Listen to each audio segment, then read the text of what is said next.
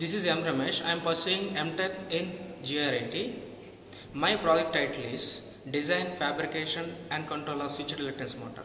Switched reluctance motor is based on reluctance principle. It has 6 stator poles and 4 rotor poles. And here is my hardware arrangement, hardware components. In that, rotor has no winding. Here is my rotor lamination. Here is my stator lamination. We are looking at this stator lamination, which has 6 stator poles and rotor has 4 poles.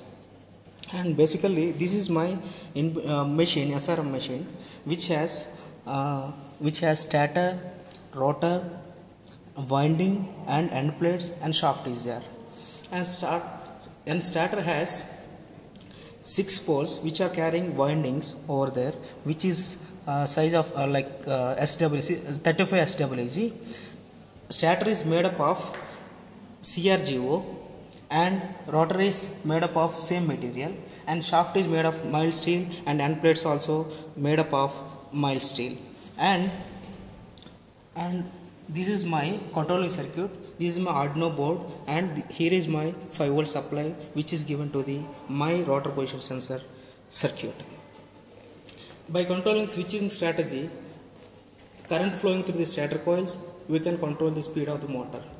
And one more thing, in switched reluctance motor, switching of supply from one stator pole to next stator pole causes minimum reluctance position of rotor to change the continuously, thus produces the rotation.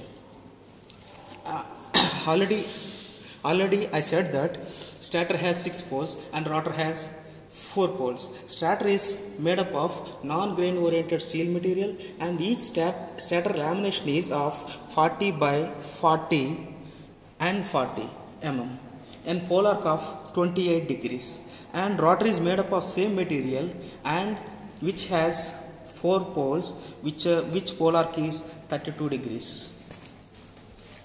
Okay, then coming to my shaft, which is made up of, already I told, like mild steel material with dimension of 70 mm length. In that, 40 mm has diameter 6 mm, while the rest of the thing is diameter of 8 mm, and in which underlying the key pin of 2 by 2 mm put across the 30 mm length, and keyway is also used size of 5 by 2 and by 30 mm. End plates of which is having dimensions of 40 by 40 and 10, 40 by 10, and which has pitch circle diameter of 36 mm, and we are using 2 bearings in between the 2 end plates, which are basically a ball bearings, and which is like 15 mm and 18 mm dimensions. Total design is done by AutoCAD 2006, and by using the electric discharge machine, laminations of stator and rotor are made. By giving supply to the stator pole winding and rotor is rotating, the position of rotor is sensed by gap detector, which has LED and transistor, which has 4 terminals, plus and E and D and plus, which are respectively connected to our Arduino circuit.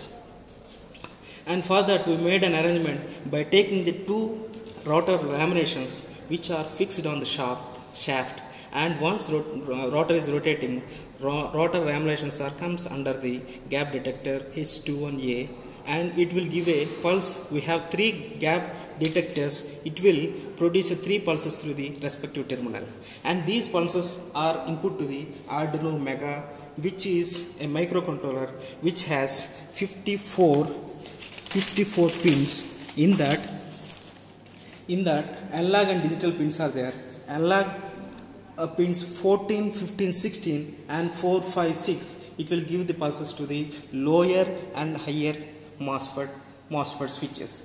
By using these pulses, MOSFETs triggered, and we can measure the current flowing through each winding set, and we can take the voltage across the winding terminals. This is my brief explanation of my motor, switched reluctance motor.